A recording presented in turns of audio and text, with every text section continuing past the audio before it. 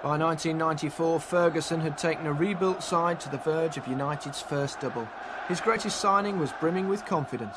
On the Friday, I remember saying to Eric, "I've got a feeling we'll get a penalty, you should practice a few, and he just sort of shrugged his shoulders and says, "Do you think so?" And I said, "Yeah, I fancy we'll get a penalty tomorrow at Wembley, And he just shrugged and, "That's good, no problem, I'll score."